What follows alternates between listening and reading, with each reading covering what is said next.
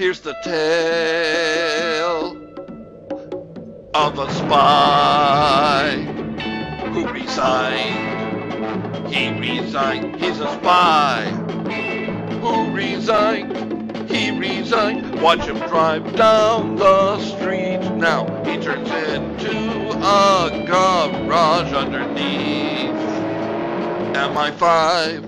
Now he's walking down a long dark corridor. He looks really pissed off. We don't know what he's there for. Now he's with a man in a chair, and he pounds his fist, waves his hands in the air. Then he leaves a letter. He's out of there with such flair.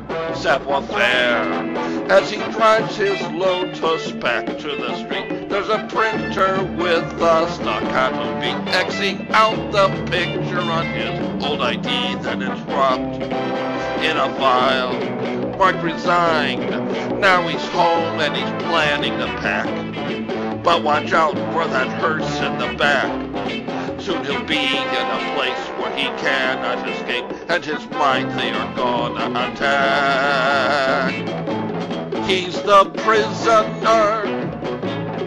There's a spy. He's tall and looks mean. Now there's gas coming in through the keyhole as he looks at London through his window.